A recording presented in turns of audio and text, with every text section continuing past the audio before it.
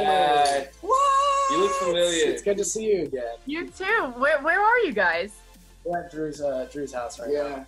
Okay, dope. Yeah, I'm in Pennsylvania. I'm not in New York. Sorry, they're golfing outside. That's why there's a little Looks noise. nice out. It looks amazing. Yeah. Yeah, wait, hold on. You're So so freaking lucky that you even have trees. yeah, I left New York right when like they said that everything was gonna be closed. I was like, peace, I'm leaving. My parents have a house up Good here. call. I've been here since March. Are you enjoying it a lot, or are you getting tired of it? I mean, I'm enjoying it because it's a change of pace, but like kind of tired of just looking at everyone on Zoom and like, you know, not really having a civilization in a sense. Facts. Yeah, we're stuck out here, and we have to wait in line to just go to the grocery store. It's pretty fun. Crazy. What have you guys been doing to keep busy? We've been writing a lot. Music stuff, jamming. We got the show coming up. We partnered with Music Cares and TalkShopLive, and we're going to be performing a bunch of new and old songs. It's going to be super fun. Of course. This is crazy. Why Talk Shop Live? What stood out to them for you? Well, I have known Tina and Brian for a super long time. They did some stuff with us back in 2016, and I've stayed in touch with them. I went on there to drop a merch line of like some solo stuff that I did, and they were awesome. So when they hit us up and said, hey, we have this new, like part of our live stream thing where we can sell tickets and do a concert, would you guys be interested? And we were like, heck yeah. And then we partnered with Music Cares to give the proceeds or profits to them. And yeah, it's just been amazing. Because Music Cares, they run the Grammys, and they also do a ton of stuff for like the local community. And they do a lot of stuff for just like they were getting music in schools, and they've been doing a lot for this COVID stuff, that relief stuff. A lot of our friends and people that can't tour right now have been, getting support from them. So we just wanted to shout them out, give them some more funds to help more people and give back to the arts. Yeah, it feels really good. At first, I was like, nah, we should try to play a show, and we can't tour. We can't tour either. Yeah, we're like, my thinking was like, I want to make money off this, and then Keaton's like, dude, probably not the best time to be thinking along those lines. And then now that we're doing it with a charity, it feels really good. Like I actually feel good. It just feels like time to be selfless, and give back, and pretty much everybody is on that page where it's just like we need to come together and just help each other out as much as possible. Of course. And I saw you, Wes, in Vegas in September, and you were telling me that Emblem3 was coming back. And so this is really exciting that it's all coming together now. I know, I wasn't lying. I feel like everybody was like, is he just saying this like to get hype or some shit? Like, is he making this up? Because I don't believe it. And then now, obviously, it's real. And it took me so much not to like go and tell everybody about this and like everything that we've been doing and like how many songs we have and like the whole plan. It was really hard for me to keep the secret because I've been so excited to get this going. You mentioned that like new music you're going to be playing too with this concert. So what can you talk to us about this new music? We're just gonna be playing a couple new songs. We have a bunch recorded, but we don't really know all of the songs live yet because we've just been recording and working on that aspect. Yeah. But we're gonna play a couple new songs.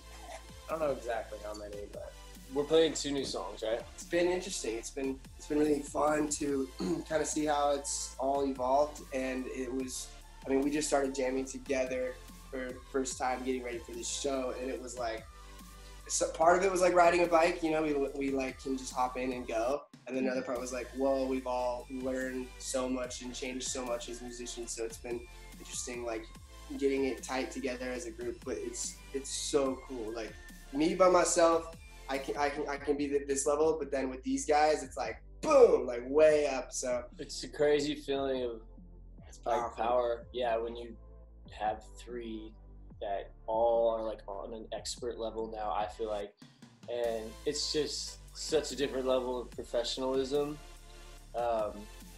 It's amazing to work with. Of course. And I know, Drew, you tweeted that this wasn't really a breakup back in the day. It was more of a long pause for self-discovery. So how would you say, like, you've grown as a person, and maybe Wes and Keaton, how did you guys grow as well?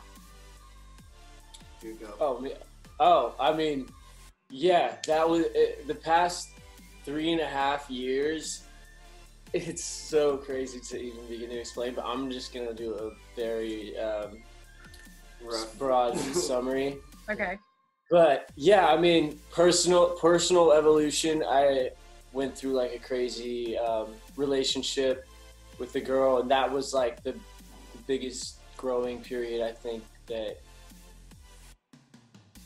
I went through, and as well as just worked on my craft. Like I wanted to truly feel like an expert, not just at performing or vocals or writing or anything, but like the engineering process I wanted to develop as well.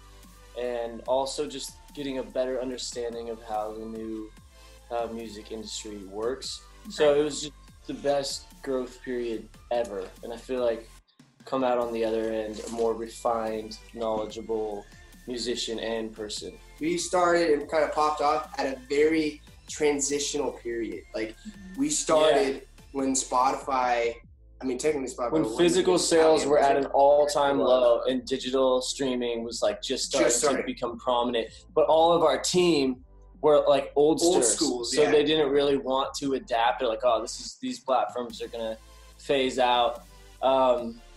Yeah, but we learned. I mean, we really learned a lot and mastered like what to do and how to run it. And I don't know, I'm really excited for this next phase. And we are in the driver's seat to the fullest, and that feels amazing.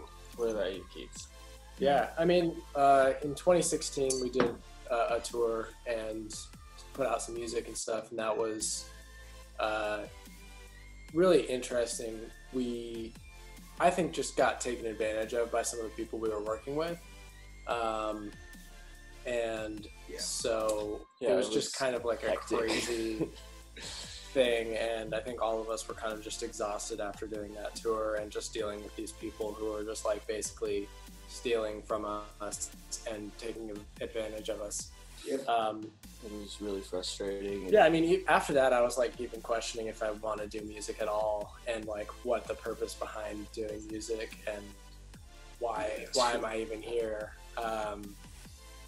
And I think all of us kind of went through that a little bit. Yeah, existential thing of like, all right, what is actually happening? Yeah. And I mean, when the guys approached me this most recent, just like, we should do this again and make some new music. It was a very gradual thing, but basically just kind of, there's a lot of people out there that really love the music that Emblem3 makes together.